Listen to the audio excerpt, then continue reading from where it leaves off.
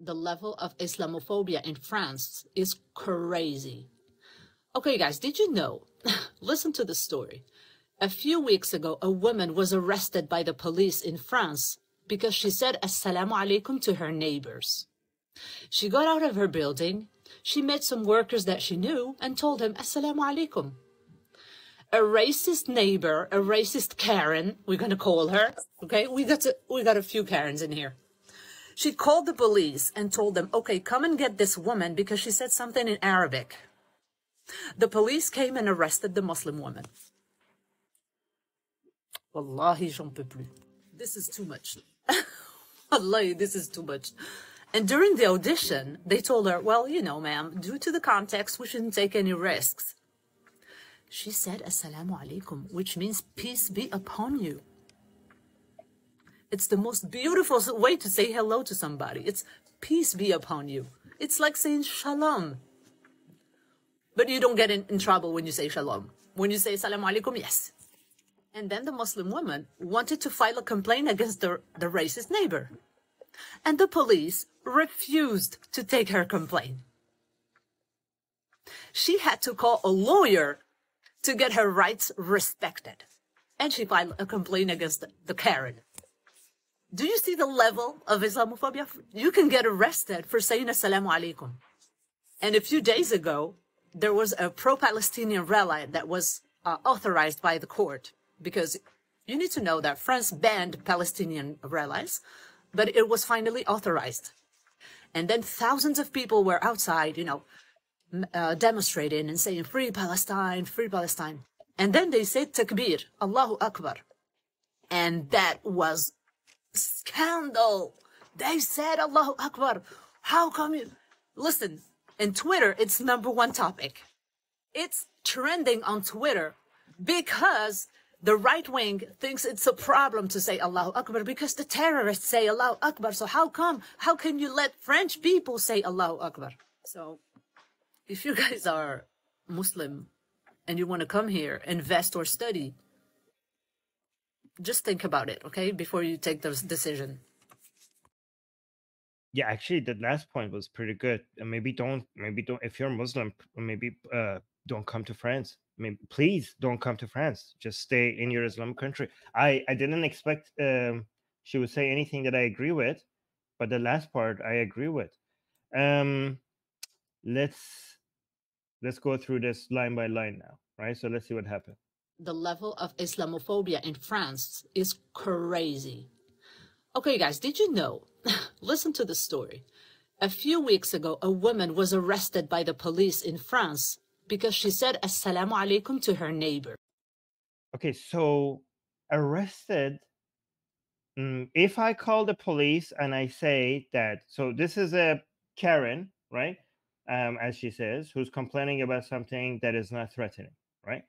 But again, the details is not that clear.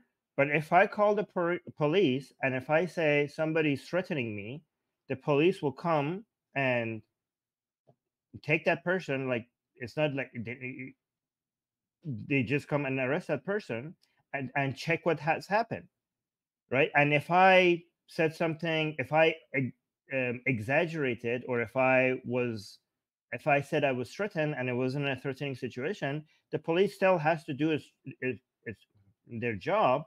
And eventually, if they cannot not come and not arrest a person that is being claimed to cause something that is threatening. So I heard something, I feel threatened, and I shouldn't be. There's no reason to be scared. I call the police. The police has the duty to come and take that alleged threat seriously. That's their job, right? And look what happens. According to herself, look what happens after, right? She got out of her building, she met some workers that she knew and told them Assalamu Alaikum. Okay. A racist neighbor, a racist Karen. So maybe use the word bigot, not racist, because it doesn't. Islam is not a race. Being Muslim is not a race. So you keep talking about Islam and Muslim. It seems like you don't understand what Islam even is by using the word racist. Okay, we're gonna call her. Okay, we got a few Karens in here. She called the police and told them, okay, come and get this woman because she said something in Arabic. So you don't know if that's what she said. You don't know what she said to the police. Did she say, like, come arrest her because she spoke in Arabic? Or she called the police and she said, somebody, I feel threatened. You don't know that. You're making that up. You don't know exactly what she said on the phone.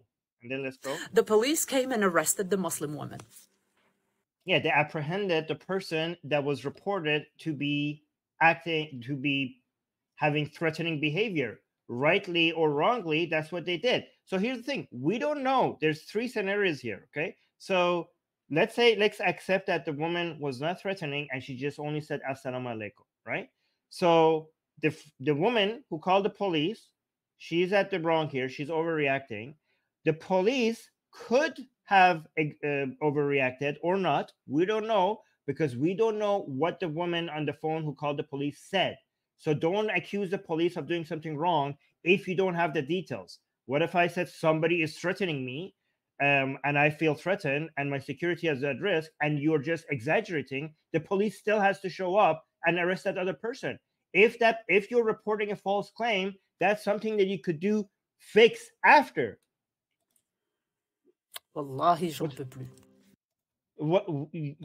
The police, you should be grateful. The police in France is the same police when there are threats against Muslims, shows up and protects the mosques. Wallahi, wallahi, look at this. She's saying, wallahi. What are you talking about? Okay, the same. I have seen.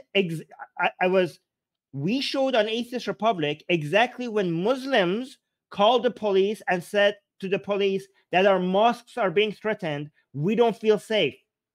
With the taxpayers' money, France sent police to stand at the entrance of a lot of different mosques, just standing there as free bodyguards for these mosques. That's also police, French police.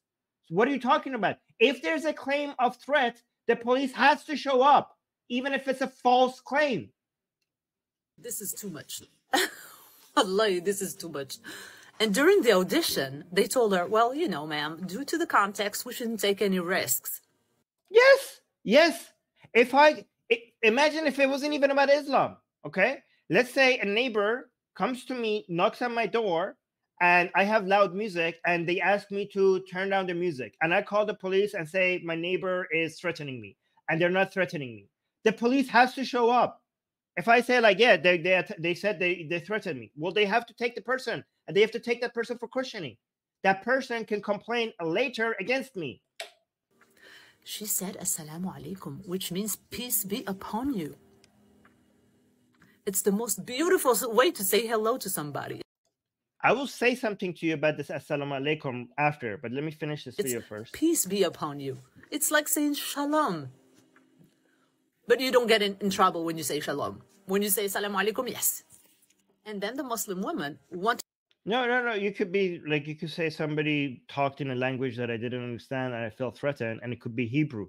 The police, if you don't have to say, if you say to the police, like, yeah, I only feel threatened because they speak Arabic. If the police showed up, I would be condemning the police as well. Like, yeah, don't show up.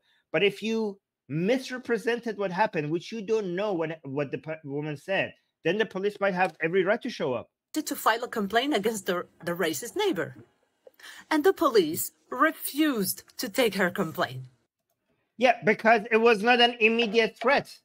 So the police shows up because there seems to be somebody saying, I'm in danger. The police shows up for that.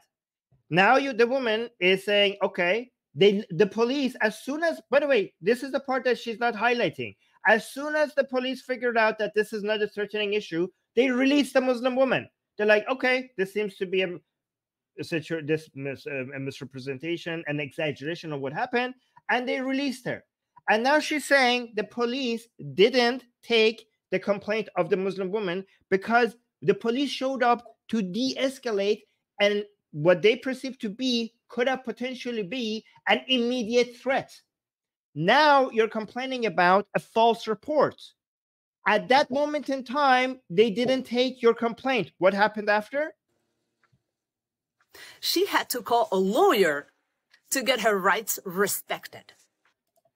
So does everyone else. What are you? She had to call a lawyer to get her rights respected. That's how the law works. That's how the rest of us get our rights respected as well. We talk to a goddamn lawyer. It seems like this is the part that she doesn't mention. Her rights were respected in France. Okay, so that's what happened. So thank you for confirming that somebody made a false claim about this Muslim woman, and eventually her complaints were taken, and her rights were respected. But the problem, you're calling France Islamophobic because oh my God, she had to talk to a lawyer. Unlike the rest of us, where the legal system completely respects our rights just without talking to any lawyer, without getting any legal help. I didn't know it's only Muslims who had to talk to lawyers to be able to get represented in the legal system fairly. It's really unfair against Muslims, isn't it? They have to talk to lawyers. I never had to talk to a lawyer. I just walk into a court and everything just solves itself. And just like they just like, yeah, of course, Armin. You don't need legal expertise. You don't need to talk to a lawyer. Like, wow, Muslims have to talk to lawyers to get their rights respected? This is peak Islamophobia, guys. This is peak Islamophobia. They have to talk to lawyers. Oh my God. The tragedy of having to speak to a lawyer to get your rights respected. But thank you, lady. Thank you for confirming that her rights were respected in France. I wonder where does that not happen?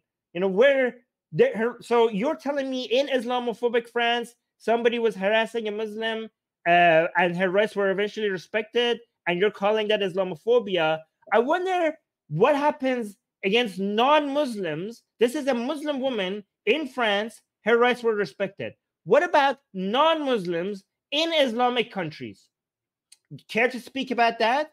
Care to speak about the rights of non-Muslims in Islamic country? Do you think that if they get a lawyer, for example, let's say an atheist in Saudi Arabia, or an ex-Muslim in Iran, or some LGBT, or let's talk about Sharif Gaber right now, I just saw a video of him in Egypt, who's getting 9 years in prison, apparently, based on the title of the video, because he just talked about atheism. 9 years in prison in Egypt, just for speaking about atheism. How about that? This is an Islamic country. How about that? How about non-Muslims in Islamic country? Do they respect the rights? Can Sharif Gaber get a lawyer? Oh, you complain about getting a lawyer? Can we have this level of the unjust behavior that we have against Muslims? Can we have that level of unjustness towards non-Muslims in Islamic countries? Can we have Sharif Gaber maybe get a lawyer in Egypt and not go to prison for 9 years just simply for making YouTube videos? Can we please have that? Look at the hypocrisy of these people. Look at what they're complaining about. France is treating everyone equally, and you complain, but you don't speak anything about the treatment of non-Muslims in Islamic countries. Let's continue with this. And she filed a complaint against the Karen. Do you see the level of Islamophobia? Look, the word she's using is Karen. Okay, where does this word come from? Karen. Comes from United States. This is a meme from United States. Do you know what this means? Every country has its fair share of Karens. And what's the male version of Karen? I don't know. Kens and Karens. Okay, every country has that. You're calling France Islamophobic because it has Karens. Show me a country that doesn't have Karens. What the hell are you talking about?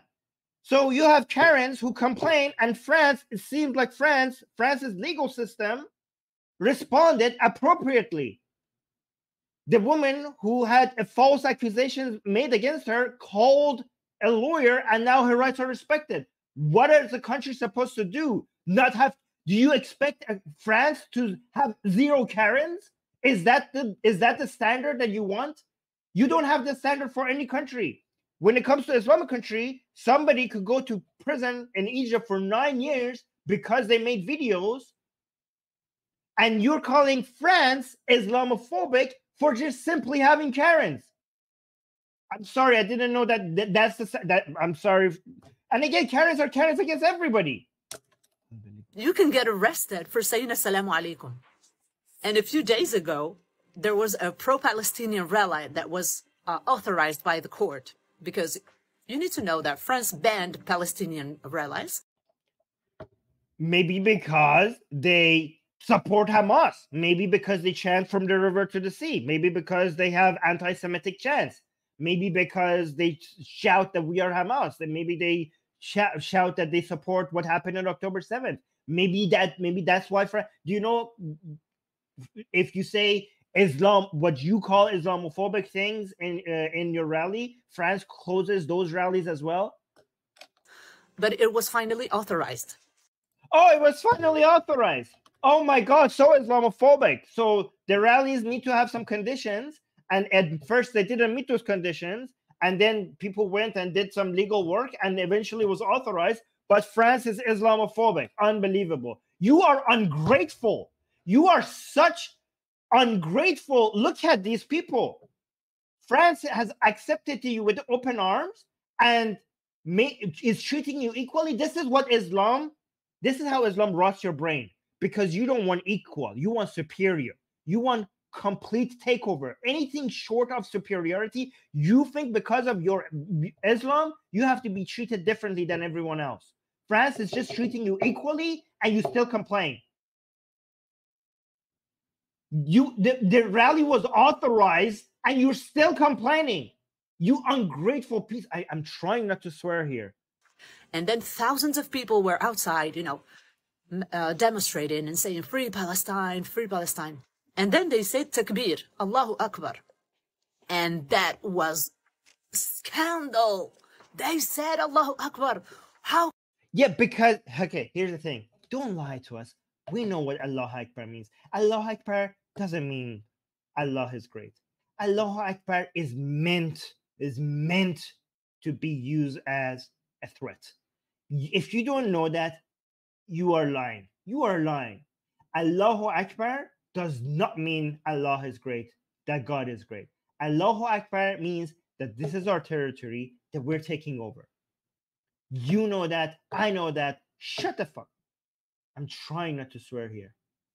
You know that what Allahu Akbar. People don't shout Allahu Akbar just because all of a sudden in the middle of nowhere they decided to mention, like, hey, this is a good time to mention that God is great. No. Allahu Akbar. Again, you know who says that? Muhammad said that. You know who said that? Muslim Dawah boys and Muslim, the people who promote Islam everywhere. They say we love it that Allahu Akbar brings fear to your hearts. And it's meant to do that. Allahu Akbar means this is Islamic territory. You know that. Muhammad said that. Listen, in Twitter, it's #1 topic. It's trending on Twitter because there's a reason why people shout Allahu Akbar when they crush their enemies. They say when they attack, when they kill, when they commit violence, there's a reason why they shout Allahu Akbar. It says we are here and you cannot defeat us. That's what Allahu Akbar means. The right wing thinks it's a problem to say Allahu Akbar because the terrorists say Allahu Akbar. So how can you let French people say Allahu Akbar? No, it's not that how can you let them. It's about what does this mean? If France is a country where people are in the streets in thousands of numbers and shouting Allahu Akbar, what does that mean about France? If you have to be either stupid or a liar if you don't understand why that's a concern. You are changing France. You are threatening France's secularism. And thousands of people in the street wanting to shout Allahu Akbar shows that France is changing for the worse. If that is not a concern, you're either Muslim or you're an idiot or a liar. So if you guys are Muslim, yeah, and you want to come here, invest or study, don't. Just think about it, okay? Before you take this decision. No, don't. Just stay wherever you are. And France, you shouldn't be allowing these people in anyways. I mean, I understand that you need immigrants, Okay, I understand that you need immigrants, but here's the thing: there's plenty of people in South America, in Mexico, in Philippines, in non-Islamic countries in Africa, in Vietnam. There's plenty of immigrants that could come fill the gap that you need. Any country in North America and Western Europe, if you are deciding to bring immigrants from Islamic country, I don't know what your citizens are doing. You're an idiot. You're basically ruining. You're destroying your country. You're destroying your country. By the way, the first part where she said Assalamu Alaikum is so beautiful, blah blah blah, and all that nonsense. Let me just tell you about what Muhammad thought about saying hi to people. Okay, saying salam to people. Right. This is Sahih Muslim. This is authentic Islamic hadith. So Sahih Muslim means we have two sources of Islamic hadith that are above everything else. This is second only to the Quran. This is as Islamic as Islam could get. This is a inseparable part of Islamic teaching. Okay, Sahih Muslim. Anybody who knows that Islam knows what I'm talking about. This is a fundamental part of Islam that cannot be separated from Islam, right? So this is a part where this is a saying by Muhammad. Okay, this is something Allah's Messenger sallallahu alaihi said. Okay, so this is what Muhammad said. And again, when she says salam is so beautiful, so she was talking about how a Muslim is treated in France. Let's look at this salam and how Muhammad said that you should treat non-Muslims in Islamic land with regards to salam, with regards to saying hi to people, right? And again, this is about salam. Look at this part, the Arabic part. You see that? This says salam, okay? So, Muhammad said, Muhammad sallallahu alayhi said, do not greet the Jews. By greet meaning do not say salam. Do not say Assalamu Alaikum to them, okay? Do not greet the Jews and Christians before they greet you. So they have to, because they're inferior to you, you should not be the first one who says hi to them. They should say hi to you. And if they say hi to you, you say hi back, okay? And when you meet any of them on the roads, force him to go to the narrowest part of it. So if you see a Jew or a Christian, do not start saying hi to them. They are the ones who should say hi to you. This is what Muhammad said. And also push them to the side of the road, to the narrowest part of the road. This is how Muhammad said you should be treating Jews and Christians, non-Muslims. And she is complaining about how Muslims are being treated in France, even though they're being treated quite well. The police was doing their job. The court system did what it's supposed to do, and her rights were respected. She's complaining that, oh, I had to talk to a lawyer. But she doesn't talk about how Islam itself teaches you. There's so many hadiths that I could show you about how Muhammad told you to treat Christians and Jews and other non-Muslims in Islamic land. I mean, this is the best you could treat people, Jews and Christians, because if they were not Jews and Christians, they should be killed. Okay, so Jews and Christians have some privilege. You don't kill them, but you still mistreat them. If this was a Hindu or an atheist, yeah, the atheist would be, and the Hindu, they would be killed. But the Jews and Christians, they should just be humiliated. There are many hadiths about this. I specifically picked this one because it was about how, she said like, Assalamu Alaikum, the most beautiful way to say hi to somebody. Yeah, if they're a Muslim. But not if they're not a Muslim, then you should treat them like this. Anyways. So this woman either does not know her religion, does not understand Islam, which if you don't, then come to Atheist Republic. I teach you about Islam. I'll teach you how disgusting and barbaric and violent and backward and insane Islam is. I know your religion better than you do. So come to Atheist Republic, I'll teach you. Either she doesn't know these things, which I could educate her, or if she does know, then she's a liar.